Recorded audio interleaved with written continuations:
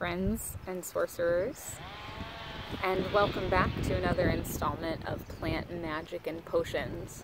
We're here on another foraging adventure, looking for plant allies, looking for new friends, and we're in another place where you might not expect to be looking, but here they are, hidden in plain sight, right outside the schoolyard. So community parks and even parking lots, abandoned gardens, these are some of the best places to find some really common medicinal allies. So today we're actually going to see a lot of familiar faces, and we're going to meet somebody new.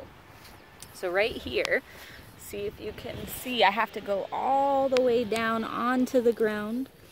Looking in the grass, I find my friend Plantain. And so I know it might be a little hard to see.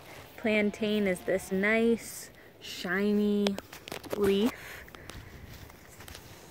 And you might notice some special things about plantain. So it grows on the ground, and it grows in what's called a basal rosette. So all the leaves are coming out of the base of the stem, and they stay really, really low to the ground. You notice the parallel veins that they run along the leaf. Now the grass has recently been mowed here, I can tell, because most of these plantain leaves have been chopped up at the top. But when they're fully intact, some people think that they have the shape of an egg. Anyways, plantain is one of my favorites, and we're going to talk a lot about it, but I like to consider it a first aid plant. It's useful in all kinds of situations.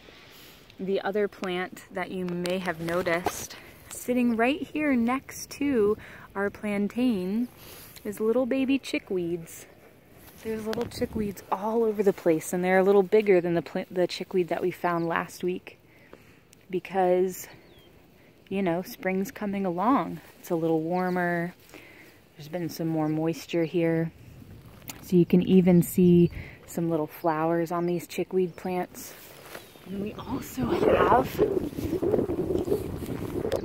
a dandelion flower.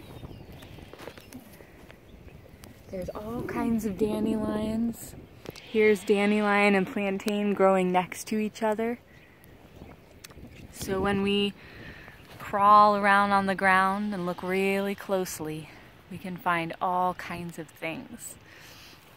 So coming back to plantain, here's a nice plantain leaf. This is like the quintessential plantain leaf. So like I said, we've got those parallel veins. It's a broad leaf. When you flip on the back side, you can see the prominent, you can see the really exaggerated veins. So plantain, we think of it as the bee sting plant. And it's not just good for bee stings, but when you get a bee sting, what happens? It hurts. Sometimes you get a rash or swelling, inflammation.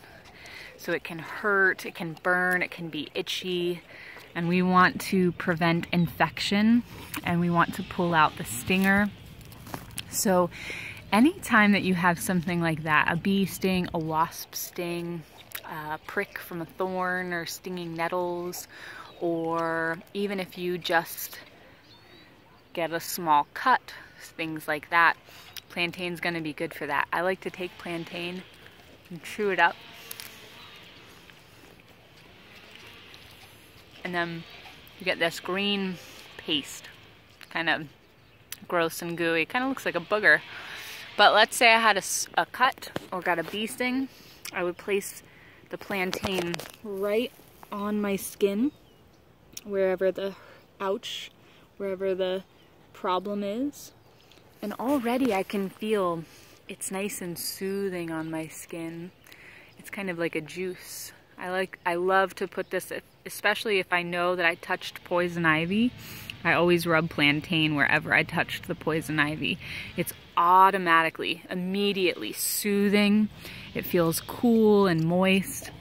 and it starts to draw things out. So like if there were a stinger stuck in there, it could help draw the stinger out, helps prevent infection, and it helps to repair the tissue. Plantain is an amazing little plant. You can eat it. I like the taste of it, but some people don't like the taste of it so much. You could put it in a soup, and we'll get into more of the good medicinal qualities of plantain. But keep your eyes peeled. Get down on your hands and knees and look around for plantain. See you soon.